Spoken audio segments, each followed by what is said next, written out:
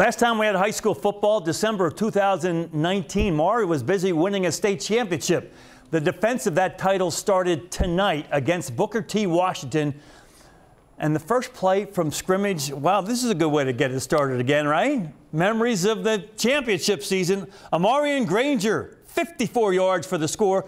Booker T. Washington will get a score on defense to take the lead, but here comes Maury again, another 54-yard touchdown. This one from DeMonte Dunlap.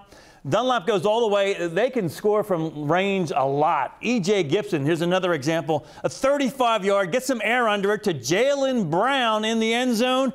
Commodores win it 32-8. Norview against Churchland at Powhatan Field. Marquise Dietz for the Pilots is just going to launch one here. Somebody in blue catches it, though. Shaden DeLoach. They couldn't turn it into a touchdown or any kind of score.